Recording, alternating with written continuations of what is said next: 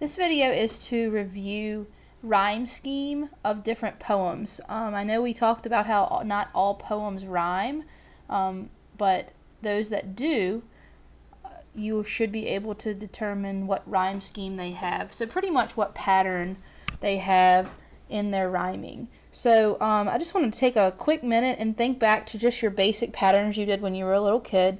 So you might have used these cool little blocks, and you would have made a hexagon, a square, hexagon, a square. And if you remember, when you were doing these little patterns a long time ago, you would call this an A-B pattern because you have A, B, A, B.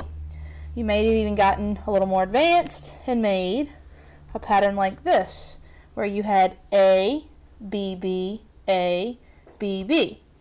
If you can recognize a pattern like that, then you can also recognize the rhyme scheme of just about any poem that you see. The important thing with rhyme scheme is that we're usually looking at the end of the lines for each stanza. So we're just going to take a quick look at the IXL activity that goes with this, and that is L.1, labeling the rhyme scheme. And as you can see, it uses AB, just like we saw a minute ago with the pattern blocks. And so they've given you a few poems. They've even bolded the end words. And you're just labeling whether it's an AB pattern or a more complicated one. So days, room, raise, bloom.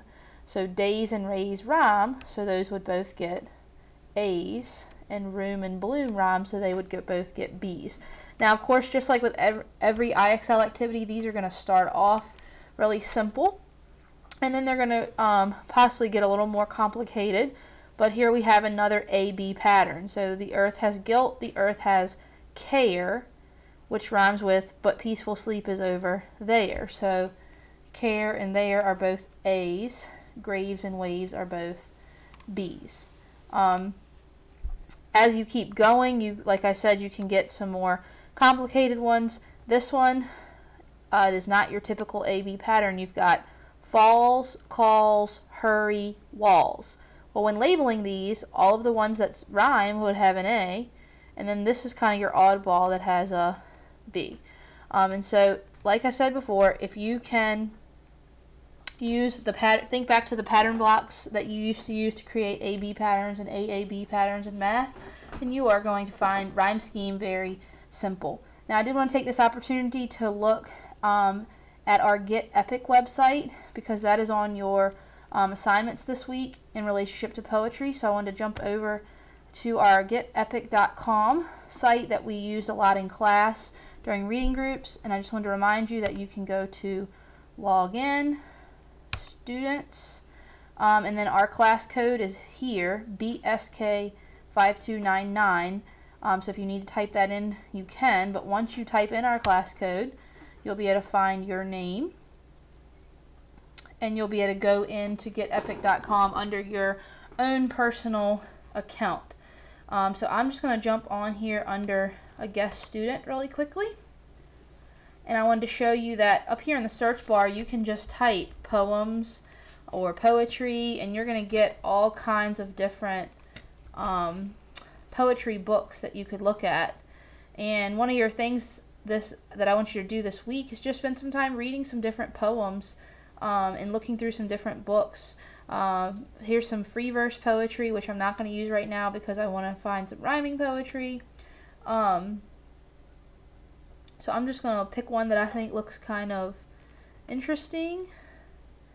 And you can always check out your age range, make sure it looks like something you're going to enjoy. So this is called A Writing Kind of Day. I just want to take a look at the rhyme scheme of this really quickly. So it is raining today, a writing kind of day. So today and day rhyme, so those would be A's. Each word hits the page like a drop in a puddle, creating a tiny circle. All of these are different, so there's not a lot of rhyming. Of trembling feeling that ripples out and gathers strength, ringing toward the stars. So this was not a very good example because it doesn't have any rhyming. So I'm going to X that out. And I think one of the first ones I saw when this popped up, just a simple poetry book here. Now this says ages 4 to 6, but These are still some short little fun poems, but these are great for rhyme scheme. So, off to breakfast. Scrunchy, munch up, sloppy slurp, swivel down, big belch burp. What did you say? Excuse me. So if you look at your ending rhymes, you've got up, slurp, down, burp. So this would be an A, B, C, B. So the only letters that are going to repeat in that stanza would be B, because slurp and burp rhyme. Up does not rhyme with anything, so it's just going to be labeled letter A. Down does not rhyme with anything. So, over here, teeth need brushing, bristle, thistle, toothy rub, chompers get a sun-up scrub, smile. So if we were going to do the rhyme scheme, thistle, rub, get, scrub. Again, in this one stanza, thistle does not rhyme with anything, so it's going to be an A. Rub would be B. Get would be C, because it doesn't rhyme with any of those. And then scrub rhymes with rub, so that would repeat the letter B in our rhyme scheme. So our pattern would be A, B, C, A. Same rhyme scheme as the poem on the other page. And we could go through all of these, which we aren't, but we will do one quick more.